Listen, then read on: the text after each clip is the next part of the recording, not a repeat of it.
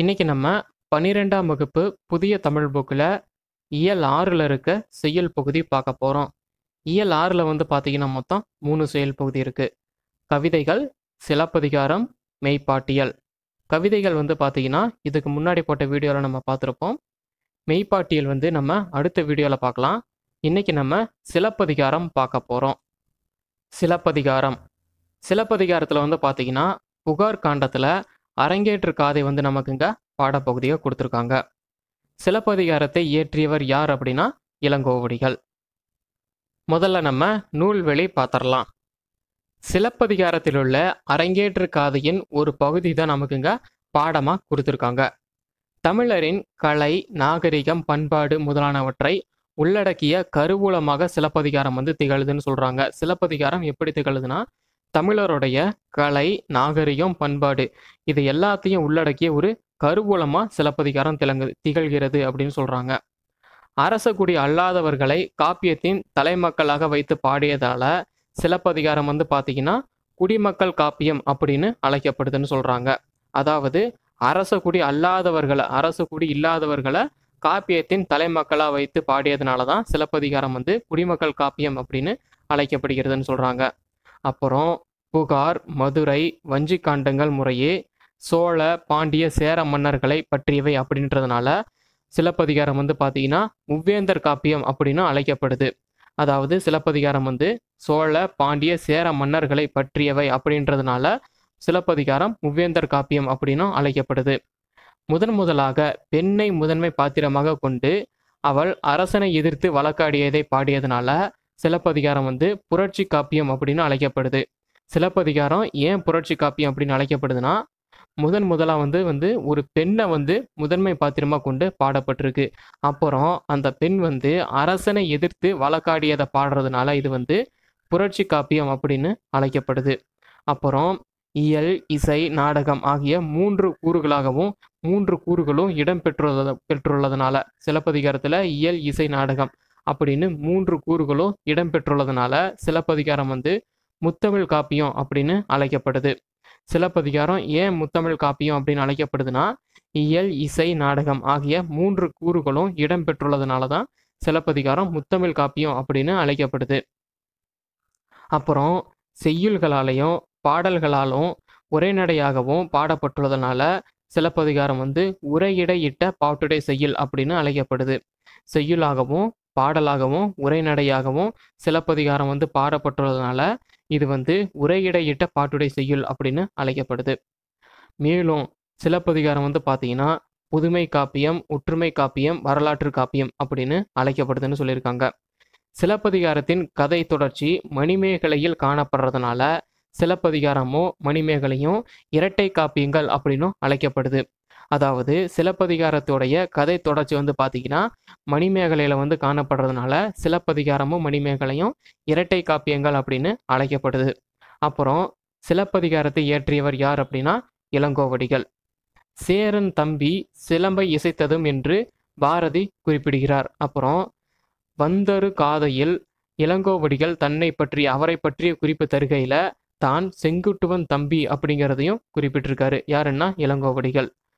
வந்ததரு காதையில் இளங்கோவடிகள் வந்து பார்த்தீங்கன்னா அவரை பற்றிய குறிப்பை தரப்போ எப்படி தந்திருக்காரு அப்படின்னா தான் செங்குட்டுவன் தம்பி அப்படிங்கிறத வந்து குறிப்பிட்டிருக்காரு.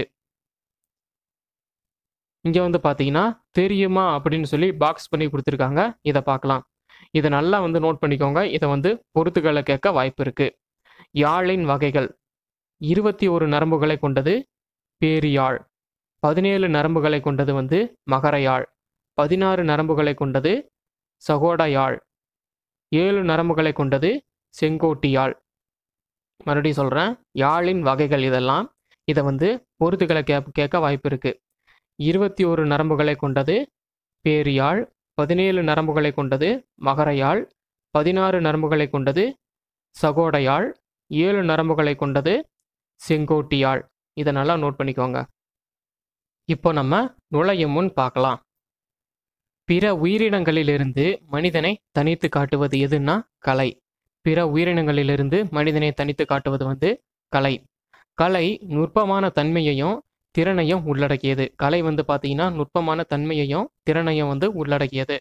நாடகங்களில் நடனக்கலை தமிழர்களால் போற்றப்பட்டு கற்கப்படுவது. நடனம் கற்பவர்கள் வந்து பார்த்தீங்கன்னா பல பேர் முன்னிலையில அரங்கேற்றம் செய்வாங்க. எதனா நடனத்தை வந்து அரங்கேற்றம் செய்வாங்க. இது வந்து இன்னைக்கும் காணப்படுகிற ஒரு வழக்கம். எதுன்னா அரங்கேற்றம் செய்யப்படுவது வந்து இன்னைக்கும் காணப்படுற ஒரு வழக்கமா இருக்கு. கலை வந்து ஒரு சமூகத்தின் பண்பாடு, வரலாறு, அழகியல் போன்ற கூறுகளை வந்து வெளிப்படுத்துவதா அமையுது. கலை வந்து ஒரு சமூகத்தோட பண்பாடு, வரலாறு, அழகியல் போன்ற கூறுகளை வெளிப்படுத்துவதா அமையுது. அந்த வகையில தமிழர் வாழ்வு முழுமையும் கலைகளால் நிறைந்தவையாக காணப்படுகிறதுன்னு சொல்றாங்க. அந்த வகையில தமிழர்களுடைய வாழ்வு முழுமையும் கலைகளால நிறைந்ததா காணப்படுதுன்னு சொல்றாங்க. சரி, இப்ப நம்ம பாடலுக்கு போலாம். மாதவியின் நாட்டிய பயிற்சி. பெருந்தோள் மடந்தை தாது அவிழ் புரிகுழல் மாதவி தன்னை ஆடலும் பாடலும் அழகுமென்று இக்கூறிய மூன்றில் ஒன்று குறைபடாமல் 7 ஆண்டு இயற்றி ஓர் 6 ஆண்டில் சூழ்கழல் மன்னார்க்குக் காட்டல் வேண்டி. இந்த பாடலுடைய பொருள். பெருந்தோள் மடந்தை அப்படின்னா அழகிய தோள்களை உடையவள். யாருன்னா மாதவி அழகிய தோள்களை உடையவள்னு சொல்றாங்க. தேனும் தாதுவும் நிறைந்த பூக்களை அணிந்த சுருண்ட கூந்தலை உடையவள். யாருன்னா மாதவி. மாதவி வந்து அழகிய தோள்களை உடையவள், அப்புறம் தேனும் தாதுவும் நிறைந்த பூக்களை அணிந்த சுருண்ட கூந்தலை உடையவள்னு சொல்றாங்க. அப்புறம் ஆடல் பாடல் அழகு, இந்த மூன்றுல ஒன்றும் குறைபடாமல் 5 ஆண்டுல ஆடல் கற்பதற்கான சடங்குகளை செய்து 7 ஆண்டு வரை ஆடல் கலையை பயின்றாள். யாருன்னா மாதவி. மாதவி வந்து ஆடல் பாடல் அழகு இந்த மூன்றுல ஒன்று வந்து குறைபடாமல் 5 ஆண்டுல ஆடல் கற்பதற்கான நாட்டியம் கற்பதற்கான சடங்குகளை வந்து செஞ்சு 7 ஆண்டு வரை ஆடல் கலையை வந்து பயின்றாள். யாருன்னா மாதவி. மாதவி வந்து தன்னுடைய 12வது வயதுல ஆடலை வந்து அரங்கேற்ற விரும்பினாள்னு சொல்றாங்க. மாதவி வந்து அவளுடைய 12வது வயதுல ஆடலை வந்து அரங்கேற்ற விரும்பினாள். வீரக்கழல் பூண்ட சோழ மன்னரது அரசவைக்கு வந்தாள். யாருன்னா மாதவி. அவ கூட யார் யார் வந்தாங்க அப்படின்னா ஆடல் ஆசான். ஆசான் அப்படின்னா குரு அப்படின்னு சொல்லுவாங்க.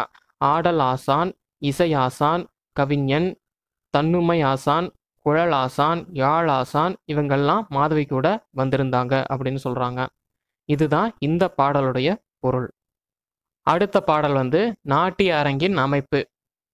எண்ணிய நூலோர் இயல்பினில் வாழாது மண்ணகம் ஒருவழி வகுத்தனர் கொண்டு புண்ணிய நெடுவரை போகிய நெடும் களை கண்ணிடை உருசான் வளர்ந்தது கொண்டு நூல்நெறி மரபின் அரங்கம் அளக்கும் கோளளவு 24 விரலாக 7 கோல் அகலத்து 8 கோல் நீளத்து 1 கோல் உயரத்து உறுப்பினது ஆகி உத்தர பலகையோடு அரங்கின் பலகை வைத்த இடைநிலம் 4 கோலாக ஏற்ற வாயில் 2உடன் பொலிய தோன்றிய அரங்கில் தொழுதனர் ஏத்த பூதரை எழுதி மேல்நிலை வைத்து தூண்நிழல் புறப்பட மான்விளக்கு எடுத்து ஆங்கு ஒரு முக எழினியும் பெருமுக எழினியும் கரந்து வரல் எழினியும் புரிந்து உடன் வகுத்து ஆங்கு ஓவிய விதானத்து உரைபெரு நித்திலத்து மாலை தாமம் வளையுடன் நாற்றி விருந்துபட கிடந்த அரும்தொழில் அரங்கத்து.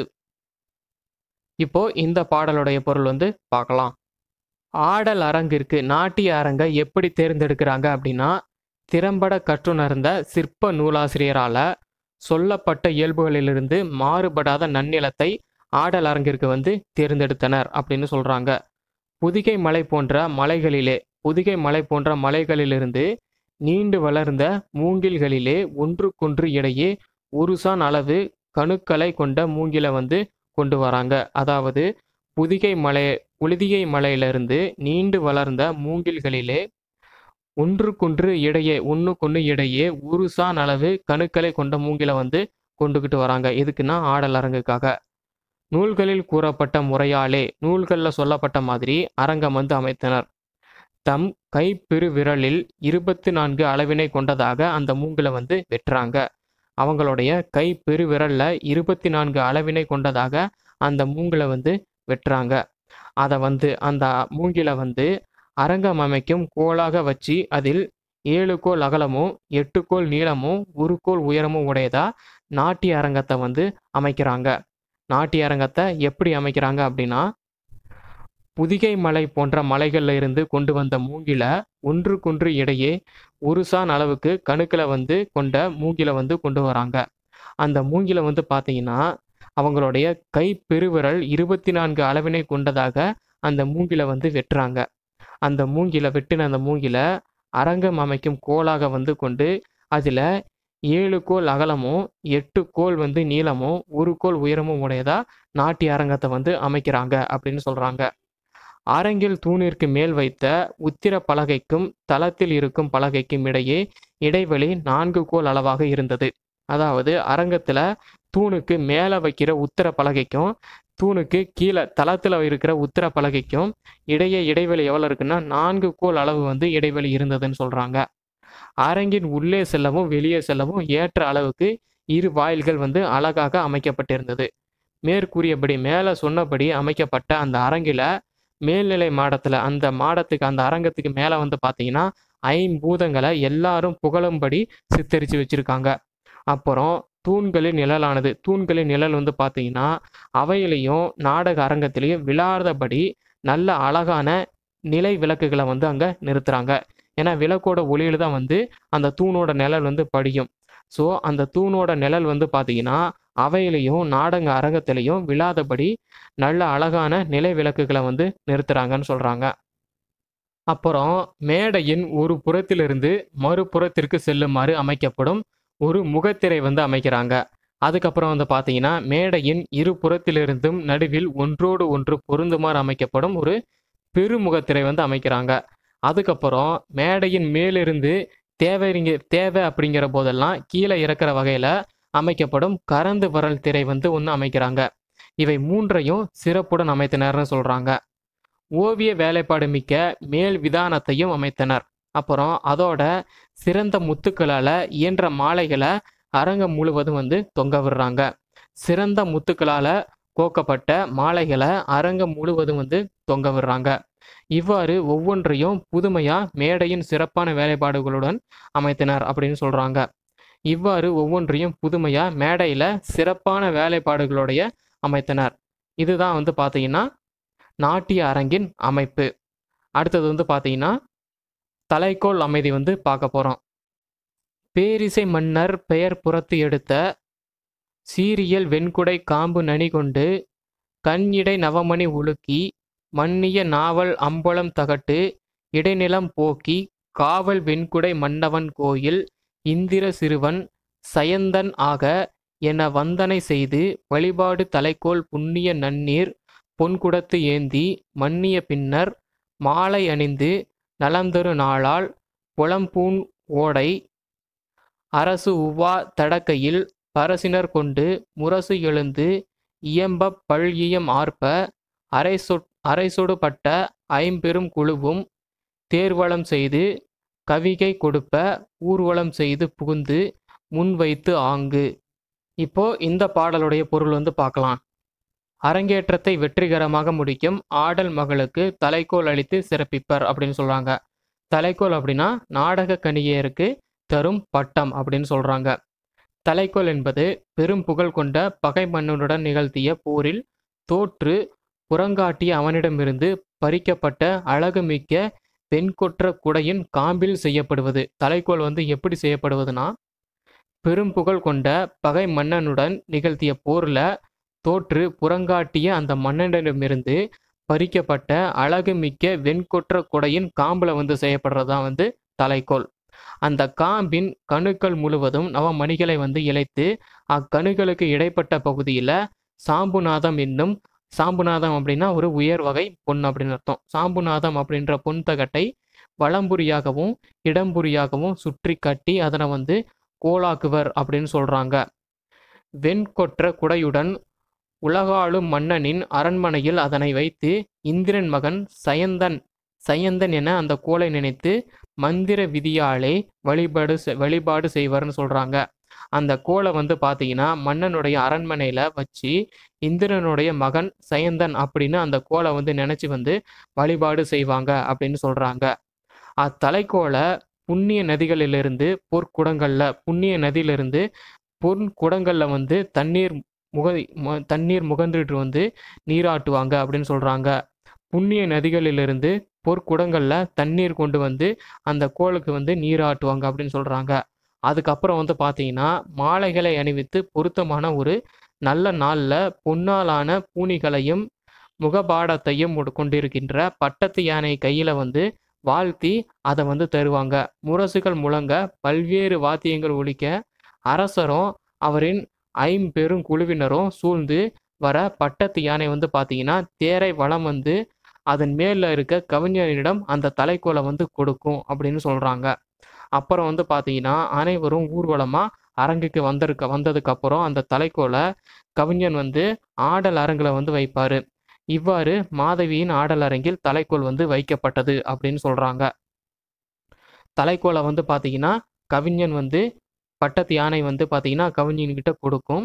அதுக்கப்புறம் அரசர் முதற்கொண்டு எல்லாருமே வந்து அரங்கத்துக்கு வந்து வருவாங்க. அரங்கத்துக்கு வந்த பின்னாடி கவிஞன் வந்து ஆடல் அரங்குல அந்த தலைக்கோலை வந்து வைப்பாரு. இப்படி தான் மாதவியோட ஆடல் அரங்குல தலைக்கோல் வந்து வைக்கப்பட்டது அப்படின்னு சொல்றாங்க. இதுதான் இந்த பாடலுடைய பொருள். அடுத்த பாடல் வந்து பார்த்தீங்கன்னா மாதவியின் நாட்டியம் மங்கள பாடல். இந்த பாடலை பார்க்கலாம். இயல்பினின் வளாஆ இருக்கை முறைமையின் குயிலுவ மாக்கள் நெறிபட நிற்ப வழக்கால் முன்மிதித்து ஏறி அரங்கத்து வளத்தூண் சேருதல் வழக்கென பொருந்தி இந்நெறிவகையால் இடத்தூண் சேர்ந்த தொல்நெறி இயற்கை தோரிய மகளிரும் சீரியல் பொலிய நீரள நீங்க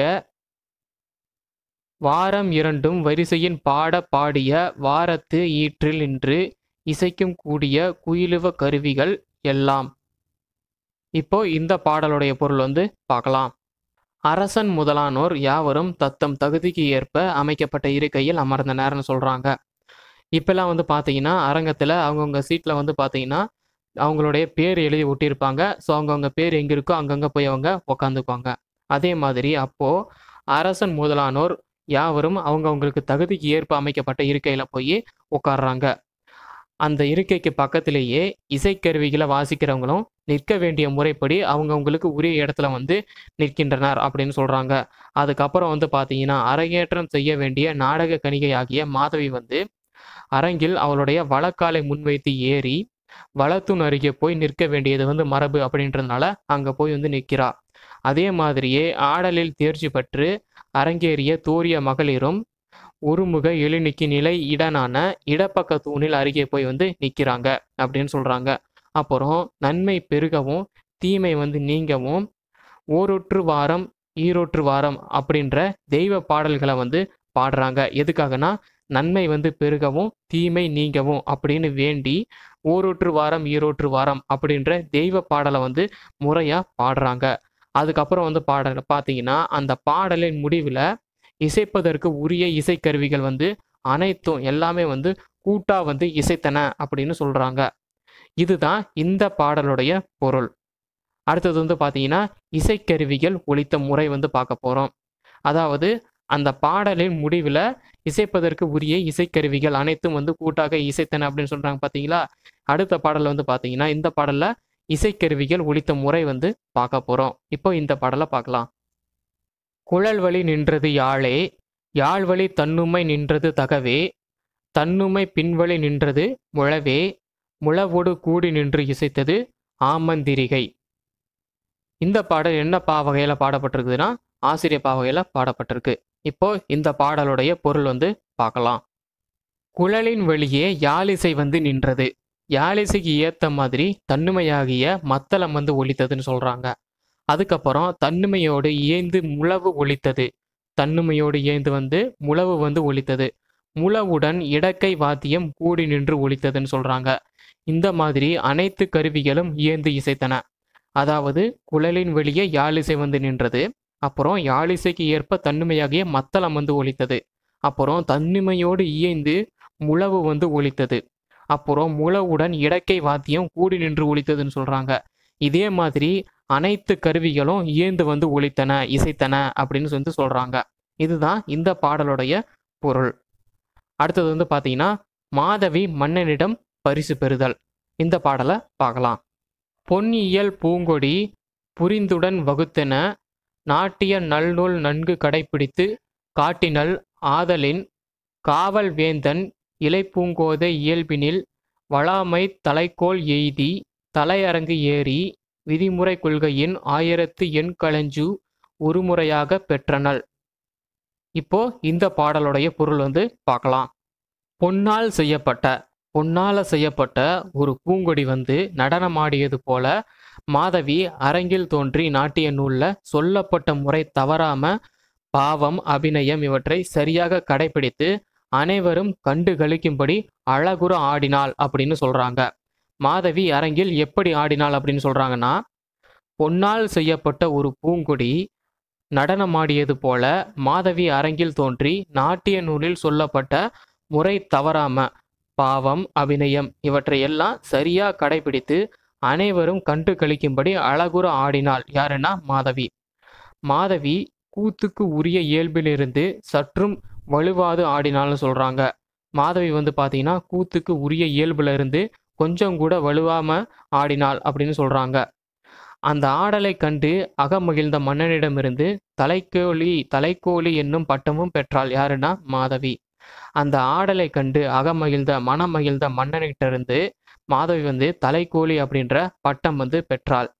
அரங்கேற்றம் செய்யும் நாடக கணிகையருக்கு பரிசு இவ்வளவு அப்படின்னு நூல் விதித்த முறைப்படி 1000 களஞ்சு பொன்மாலையை மன்னிடமிருந்து பரிசாக பெற்றாள் அப்படின்னு சொல்றாங்க. இதுதான் இந்த பாடலுடைய பொருள். அடுத்தது சொல்லும் பொருளும். புரிக்குழல் அப்படின்னா சுருண்ட கூந்தல் அப்படின்னு அர்த்தம். புரிக்குழல் அப்படின்னா சுருண்ட கூந்தல் அப்படின்னு அர்த்தம். களை அப்படின்னா மூங்கில். களை அப்படின்னா மூங்கில் அப்படின்னு அர்த்தம். கண்ணுனா கணுன்னு அர்த்தம். கணு. விரல் அப்படின்னா ஆடவர் கைப்பெருவிரல். விரல்னா ஆடவர் கைப்பெருவிரல்.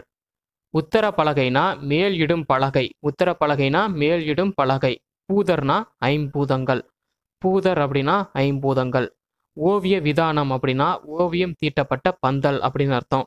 ஓவிய விதானம்னா ஓவியம் தீட்டப்பட்ட பந்தல் அப்படின்னு அர்த்தம். நித்திலம்னா முத்து. நித்திலம் முத்து. விருந்து அப்படின்னா புதுமை அப்படின்னு அர்த்தம். விருந்துனா புதுமை அப்படின்னு அர்த்தம். மன்னிய அப்படின்னா கழுவிய அப்படின்னு அர்த்தம். மன்னிய கழுவிய. நாவலம்பழம் அப்படின்னா சாம்புநதம் என்னும் உயர்ந்த வகை பொன் அப்படின்னு அர்த்தம். நாவலம்பழம்னா சாம்புநதம் என்னும் உயர்ந்த வகை பொன் அப்படின்னு அர்த்தம். தலைக்கோல் அப்படின்னா நாடக கணிகையர் பெறும் பட்டம். தலைக்கோல் நாடக கணிகையர் பெறும் பட்டம். ஓடைனா முகப்படாம். ஓடை முகப்படாம். அரசு உவா அப்படின்னா பட்டத்து யானை. அரசு உவானா பட்டத்து யானை. பரசினர்னா வாழ்த்தினர். பரசினர் வாழ்த்தினர். பல் இயம் அப்படின்னா இன்னிசை கருவி. பல் இயம்னா இன்னிசை கருவி. குயிலுவ மாக்கள் அப்படின்னா இசைக்கருவிகள் வாசிப்போர். குயிலுவ மாக்கள்னா இசைக்கருவிகள் வாசிப்போர். தோரிய மகளிர்னா ஆடலில் தேர்ந்த பெண்கள். தோரிய மகளிர்னா ஆடலில் தேர்ந்த பெண்கள். வாரம்னா தெய்வ பாடல். வாரம் தெய்வ பாடல். ஆமந்திரிகை அப்படின்னா இடக்கை வாத்தியம். ஆமந்திரிகை இடக்கை வாத்தியம். இலை பூங்கோதை அப்படின்னா அரசன் அணிந்துள்ள பச்சை மாலை. இலை பூங்கோதை அப்படின்னா அரசன் அணிந்துள்ள பச்சை மாலை. களஞ்சு அப்படின்னா ஒரு வகை எடையளவு. களஞ்சு ஒரு வகை எடையளவு அப்படின்னு அர்த்தம். மேலும் இந்த மாதிரி அப்டேட்ஸ் உங்களுக்கு வேணும் அப்படின்னா முத்துக்குமார் யூடியூப் சேனலை சப்ஸ்கிரைப் பண்ணுங்க. மறக்காம பக்கத்தில் இருக்க பெல் சிம்பலை கிளிக் பண்ணிடுங்க. தேங்க்யூ.